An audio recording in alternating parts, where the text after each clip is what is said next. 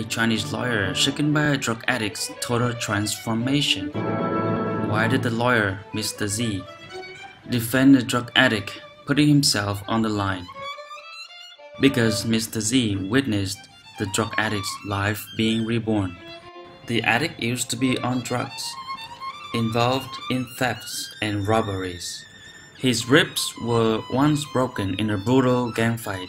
His family fell apart. He went in and out of prisons and drug rehabs many times. His friends and relatives avoided him, and his own mother hated him.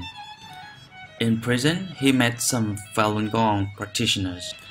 He was moved by their sincerity, kindness, and tolerance. He then decided to practice Falun Gong. Finally, his nightmarish past ended. He was actually released earlier, and his family came back to him. The story of this man moved Mr. Z so much that he stayed up all night thinking about it. A guy with such a horrible past had tried to quit drugs through rehab and prison, but nothing worked. Yet by practicing Falun Gong, he was able to quit drugs and all bad habits for good voluntarily.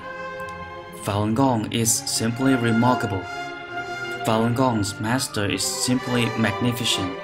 However, the then party leader Jiang Zemin couldn't tolerate such a great practice and ordered to persecute it at all costs. Jiang Zemin is no less than a devil. Since then, my conscience was awakened.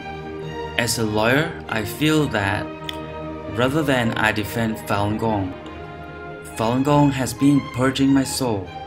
I will break down all barriers to speak out for Falun Gong.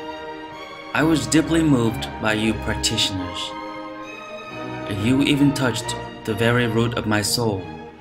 I'm defending all Falun Gong practitioners, not just any one practitioner. This is no ordinary legal defense either. I ran up against Jiang's gang in CCP. They manipulated the entire state apparatus and acted above the law to persecute a spiritual group. Tens of thousands of good citizens have been wronged and suffering because of their belief. And the law has been manipulated and abused. I defend Falun Gong now because in so doing, I'm upholding the righteousness of the law and the universal values of truthfulness, compassion, and forbearance. What are the highest principles in law? Morality, conscience, and compassion. Let's work together to usher in the era when justice shall be restored in law.